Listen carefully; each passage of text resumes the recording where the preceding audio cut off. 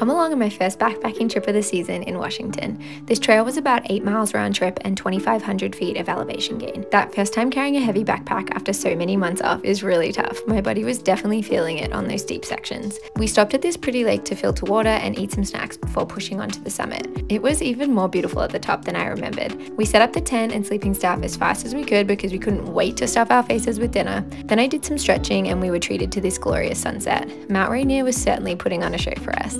Afterwards, I changed into some thermals and did my nighttime backpacking routine. Then it was lights out. We usually wake up for sunrise when camping, but we decided to sleep in this time. I got dressed in my smelly hiking clothes again, put on some sunscreen, and hauled my butt out of the tent to make coffee, which I sadly proceeded to spill everywhere. Then it was time to pack up camp and hike back down the mountain. I was so thankful to have packed these dry clothes because I was so sweaty when we got to the bottom.